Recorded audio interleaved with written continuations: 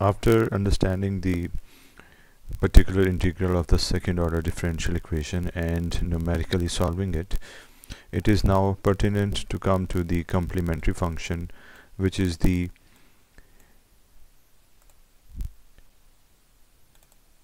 deviation from the equilibrium.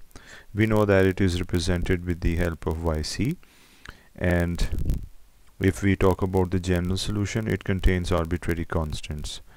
So yt is used to represent the time path, and yc provides the deviation from the time path from the equilibrium value in the time path.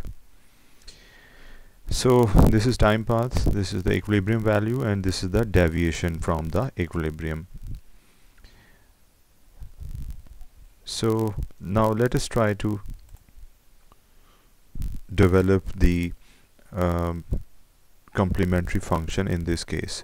But before we go there, we must remind ourselves that yc is basically the deviation from the equilibrium, and if it disappears over time, it means that we are converging towards the equilibrium and the deviation is approaching to 0. So in order to develop its function, its expression, we are going to use the exponential expression that we have used before in the complementary function for the first order differential equations. You remember that this was the complementary function for the first order differential equation.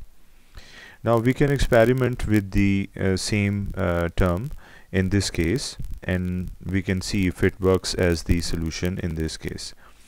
So if we consider that this is the value, that is the, if this is the solution, and at the same time we assume that a is equal to 1, then the expression will be simplified and we will get rid of this capital A.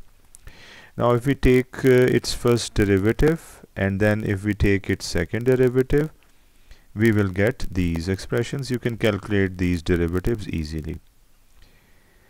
And assuming that if we use this as the solution, we take its derivative, it becomes 2t, and then we take its derivative, it becomes 2 only. So we can consider both of these possibilities and then we can compare them. Now we are recalling the second order differential equation, which is this in its standard form in its homogeneous case. We are using the homogeneous case so that we don't have to be overburdened by extra parameters, that is b. So b is basically used in the particular integral. When we find out the equilibrium value, b is used, but here using homogeneous case will keep the situation simple and b will not be required. So if I put these values, that is this set of values and that set of values, in this standard form, it will become this and it will become that. This is the first possibility, that y double bar t is substituted here, then y bar t, and then y. All these values are substituted. Here we, on the right hand side, we know that yt was t square, so it is substituted here. 2t was y bar t and y double bar t was 2. So we have substituted these values as well. So now we can try to make sense of it. So let's see that if this equality holds, because if we take e exponent rt as a common factor, the answer will reduce to 0. Here you can see that if I take e exponent of rt, then this answer will be reduced to 0. That is the left hand side. This of course will happen with the help of certain values of r, a1 and a2. However, if you look at this side, that is the right hand side, the left hand side will cannot be equal to 0, because there are two different functions, linear 2t and quadratic t square. Here values of a1 and a2 can not help in reducing the right hand side to 0, because if we take t common, then it will be 2 plus a1 a2 plus a2t. So t will be left here on the left hand side, even if we shift this to the right hand side, and it reduces to 0. Whereas if we consider exponent of rt as a common factor, r square plus a1 into r plus a2, this will be the final result. And here it can reduce to 0 because this will go to the right hand side and reduce to 0. And for certain values of r, a1, a2, this answer can be equal to 0. So here the root is not working, so we have to drop this possibility and we can choose this possibility, that is the possibility on the left hand side. So choosing this, and then its derivative can be used because it's the second order differential equation.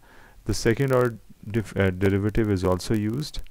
Now we put these values here, the value substituted of y bar t, and this is y bar t, this is yt.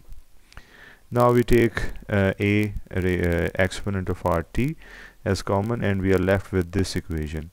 Now this equation doesn't have any derivative, so it is easy to solve, and it is basically a quadratic equation that we can solve using the quadratic formula.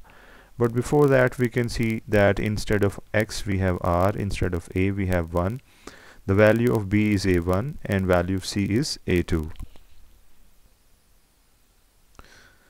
So let's apply this quadratic formula, and when we do that, we get this expression, and this can appear once with a plus and then with a minus, and that is why we get two roots of the quadratic equation, that is r1 and r2.